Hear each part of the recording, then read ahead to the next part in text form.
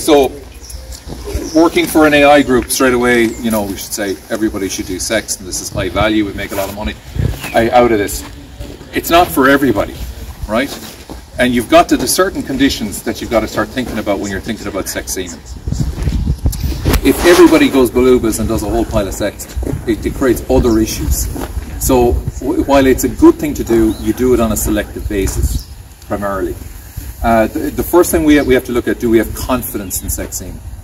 So sex semen will generally run about 80% of conventional semen conception rates. So we'll have lower conception rates of sex on average.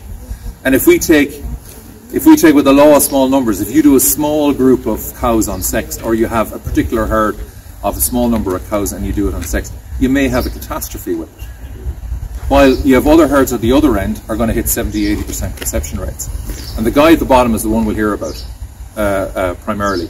But if we mitigate the risks as much as we possibly can with sex and choose our cows correctly, we can avoid a lot of that and hit into our averages 50–60% on conception rates.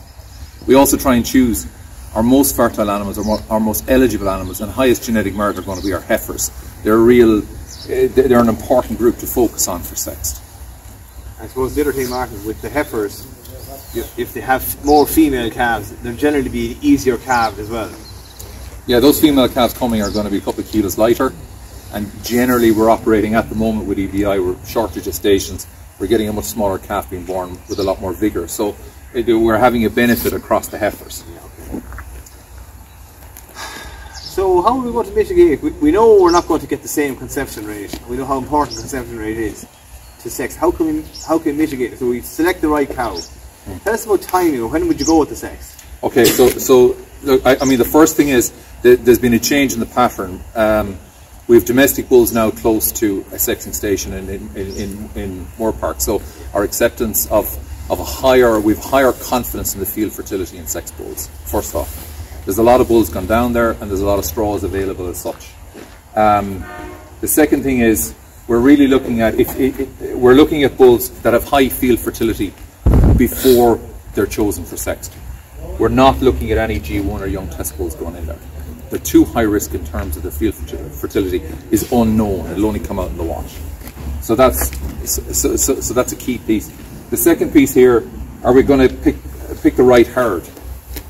So the herd should be fertile. We need herds that are pushing into that high fertility sub-index at the start, so we're selecting our most fertile cows.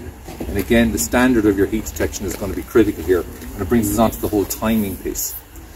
If we're going to put sex semen into a cow, she needs to be off heat as such. We cannot put it into a cow that's fresh standing. So a cow that's fresh in the morning, come on early in the morning, she's just coming on, and we'd normally submit them for AI. They're not suitable for sexed. They're suitable for a conventional stroke. So if the AI man is coming at 11 or 12 o'clock, whatever time in the morning, that cow is getting conventional. And this is one thing we worry about. People buy a bunch of sex straws and going to put them into these specific cows, but that's not the way it works. If that cow is not on correctly for sex, she shouldn't get it. You're wasting money. So the cow shouldn't be fresh. She needs to be going off heat, Martin. She needs to be going off heat. The viability of sex semen is shorter. So we have a shorter window for it to remain fertile within the cow. So they need to be coming off. And that's why synchronization programs work well with sex semen, because we can time it in, particularly for the heifers, and time it in better, and you get a better result once you're carrying out the synchronization program correctly. Right? So if you are going to sync groups of heifers or groups of cows for sexed, do talk to the AI tech, talk to the vet, make sure you get your timings right, and the AI tech is actually available. We can time synchronization for heifers to have the AI tech available in the afternoons, so they're not getting caught at peak. We'd also really strongly advise, if you're going to use sex, try and use it earlier in the season and even start early, on the basis we get the high fertile cows, and we have an opportunity, if they don't go on calf on sex, you have time to catch them up in convention. Okay, so yeah, sorry, with 100 cows, Martin, and say 20 or 25 heifers coming along, how many sex straws could we use across a herd like that? Well, if we're talking about our conception rates, we're going to operate, look, and be conservative around 50%.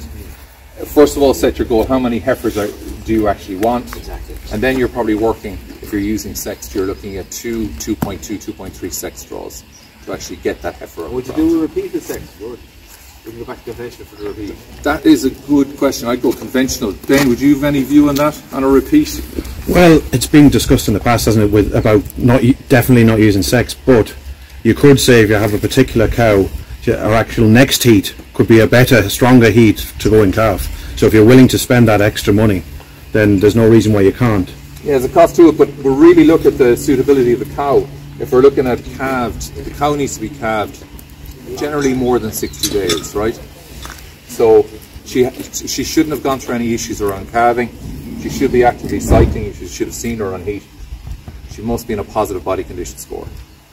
So, and this is a challenge, like on some of the farms, it's going to be a challenge, for, particularly we're getting that with higher production cows. We're seeing a lot more cows hitting much higher peaks of milk. You've got to watch the body condition score, and preferably they're on a rising plane of nutrition. We get a sudden belt of bad weather in the middle of, at the start of your breeding season, and cows are drying out, our intake is starting to drop. We'd question putting in sexed. So I'm always, because the veterinary head is still on, I'm always cautious, but you can manage the risk. You can manage the risk.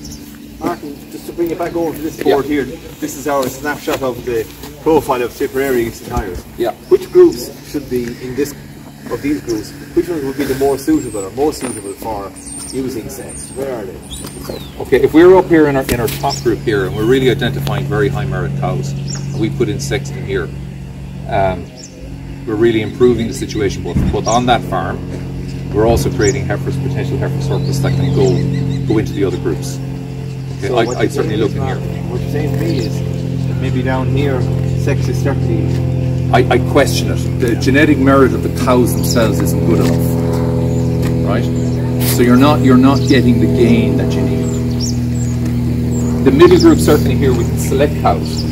So in this middle group here, we're going to have individual cows within that herd that are absolutely bang on genetically, and we can actually select those for sex.